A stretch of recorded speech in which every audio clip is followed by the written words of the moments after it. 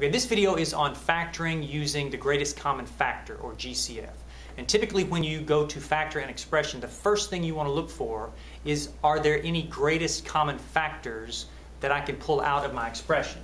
For example, if I want to factor this expression right here, 3x minus 15, first thing I want to ask myself is, are there any factors that are common to both of these terms? And if there are, then I want to pull those out. That's called pulling out the greatest common factor. So in this case, I can see that this term is 3x, this term is negative 15. Well, I know 3 will go into both of those terms. It will divide evenly into both of those terms. So I can pull out a 3 from this term, and I can pull out a 3 from this term. And when I say pull out, that's just another way of saying I'm going to factor it out. So if I pull out that 3, and I write it over here, well, now I just want to ask myself, well, if I pull out the 3, if I factor out the 3, what's left in each one of those terms? Well, if I pull out a 3 out of this term, well, I just have x left, because 3 times x will give me 3x.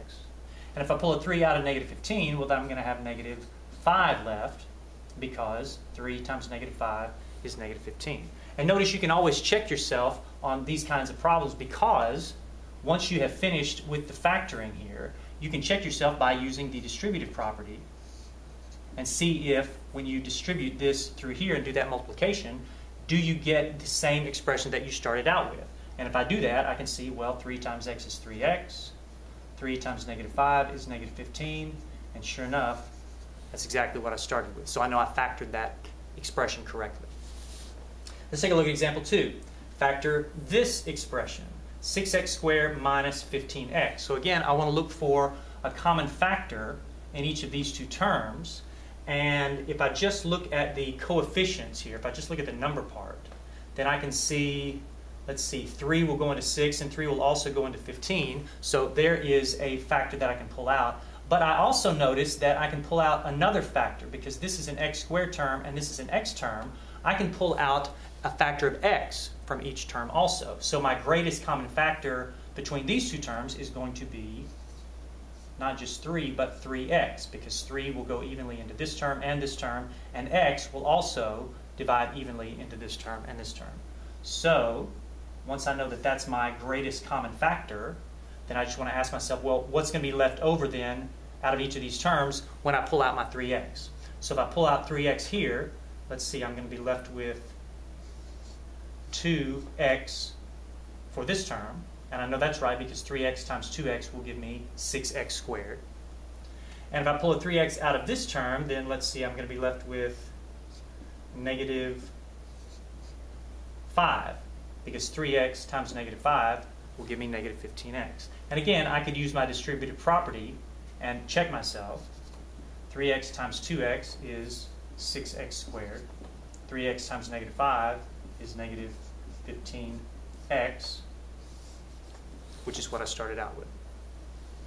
All right, now sometimes you have expressions that have more than 2 terms. In fact, you could have expressions that have more than 3 terms. You could have any number of terms. And if you're factoring expressions with multiple terms, then you just want to make sure that in order to find the greatest common factor, you have to have the factor that will go into all of the terms.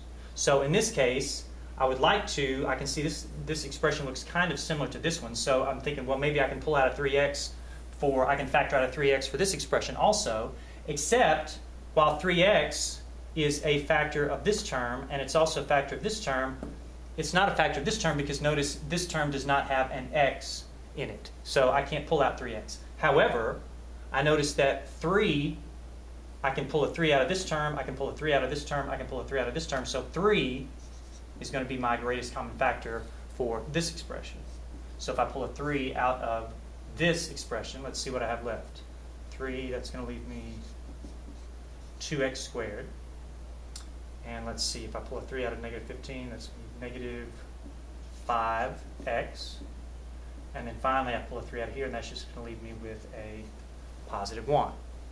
Again, I can use my distributive property to check and see if I have in fact factored this correctly. And I would just say 3 times 2x squared, that's 6x squared. 3 times negative 5x, that's negative 15x. And 3 times positive 1 is just positive 3.